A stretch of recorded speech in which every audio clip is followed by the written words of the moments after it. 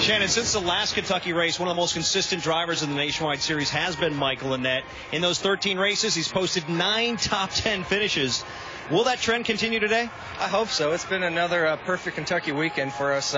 Unloaded really fast, qualified the best we have all year, and everything just feels really good. The weather's perfect. It's a national, thanking the truck drivers week, and obviously wouldn't be standing here if we have all those professional truck drivers stopping that pilot flying J. So everything's going in the right direction. Hopefully get that first win for the RPM 43 team. Michael Annett rolls off 5th this afternoon, his best qualifying effort of the year, Jim Noble.